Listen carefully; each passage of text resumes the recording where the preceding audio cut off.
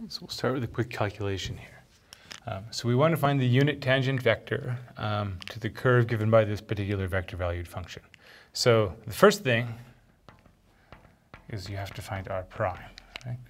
So r prime is going to be minus 3 sine t, 3 cos t, and 4. The magnitude is going to be the square root of 9 sine squared t plus 9 cos squared t plus 16.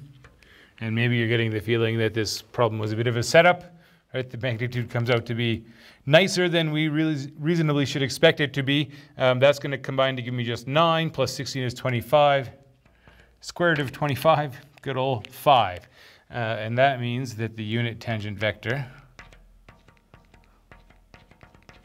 is going to be, we just multiply by 1 over 5. So it's going to be minus 3 over 5 sine t, 3 over 5 cosine t, and then 4 over 5, right?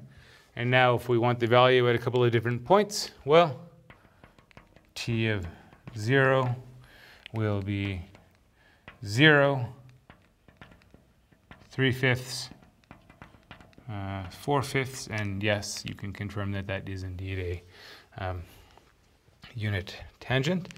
And then at t of, say, 1, well, okay, the vector is not quite as nice, but 3 over 5 sine 1, 3 over 5 cosine of 1, and 4 over 5, right?